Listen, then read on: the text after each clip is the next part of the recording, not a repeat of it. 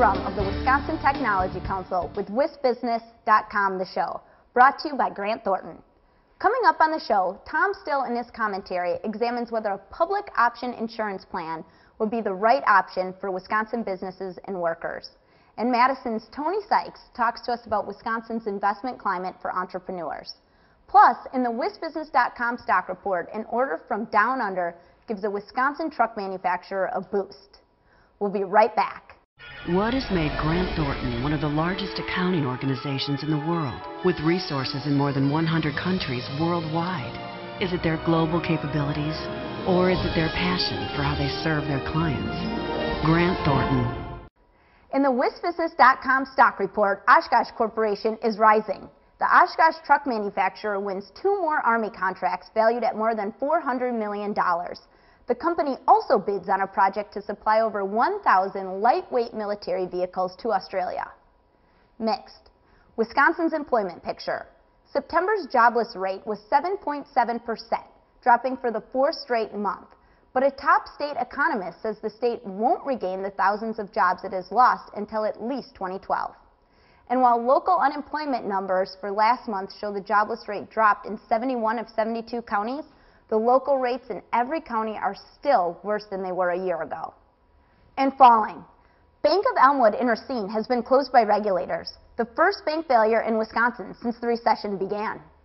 Its 5 branches have since reopened as branches of Tri-City National Bank. The closing was among a nationwide cascade of bank failures that now tops 100. And now, here's Tom Still with his Inside Wisconsin commentary.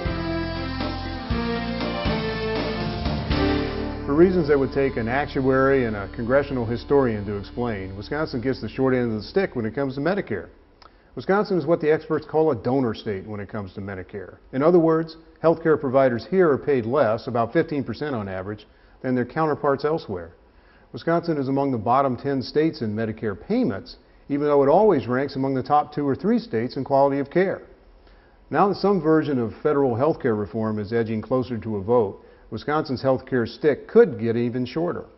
Healthcare reform without Medicare reform is likely to cost Wisconsin taxpayers billions of dollars over time. That's because the public option government-run health insurance plan preferred by many members of Congress would force Wisconsin to subsidize the healthcare sins of other states. The reason is simple. If some form of Medicare becomes the public option alternative to private insurance plans, Wisconsin providers would again be underpaid, and not just for their elderly patients.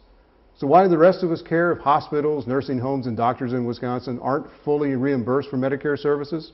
Well, those costs don't go away, and they're mostly passed on to individual consumers and companies that provide health care coverage for their employees. Wisconsin could be penalized in another way by the wrong public option plan. Wisconsin has one of the smallest percentages of uninsured citizens. If everyone nationally is taxed equally to pay for the uninsured, Wisconsin citizens and businesses will be taxed to pay for the uninsured in California, Texas, and elsewhere. Wisconsin's congressional delegation should demand that any public option plan doesn't lock in Medicare inequities or penalize the state for its higher quality of care and coverage rates. After all, healthcare reform that taxes Wisconsin more to pay for care and coverage gaps elsewhere isn't really reform, is it? Thanks, Tom. I'm back with Toni Sikes, founder of The Guild and theguild.com, the nation's largest online arts retailer, and now a senior advisor with Gruppo Levey and Company, a New York-based investment house. Toni, you've raised over $50 million for your companies, in good times and bad. What advice would you give these early-stage companies trying to raise money during a recession? You know, Liz, it is a very, very difficult thing to do right now to raise capital for our startup companies because investors are so risk averse. Therefore, when I talk with CEOs of startup companies, I suggest that they, as clearly as possible, articulate the value proposition for their prospective investors. By that, I mean talk with them about how long it will take you to get to 10 million, 20 million, 50 million. At what point do you believe you might be able to sell the company? Who are some potential acquirers of your company? That way you can give them a vision of how they might expect at some point in time to see a return on their investment. Great. In your new role at Gruppo Levey, you examine a lot of early-stage investment opportunities. What are the top qualities you're looking for in such companies? Liz, all investors are looking for that next big idea, something so new and so exciting that we will understand, wow, we need this product, we need this service. But behind the big idea, it's very important to have the skills and the experiences to execute on the plan. And that's where a huge plus on the right side of the column is an experienced CEO or members of the management team who have experience in taking a company from small to much larger, or perhaps industry experience in the new area that this company is working in. So I would say combining a big idea with the skills and experience to execute and grow a company are the key things that investors look for. As you know, Wisconsin does not have many venture capital firms, but it does have about 2 dozen angel networks. What's the next step for Wisconsin in terms of building that supply of early-stage capital? I think it's very important that we recognize that this angel network we have in Wisconsin is a national role model and provides critical early-stage financing to new companies. However, we need to add that second level of financing for companies once they reach a certain stage, and that's what venture capital does.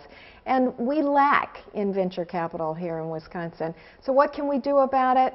We can help grow some more venture capital companies. We have a very small number at this point. We need more venture capital companies, and we need to encourage institutional investors, governmental investors, and private investors to invest in those venture capital funds.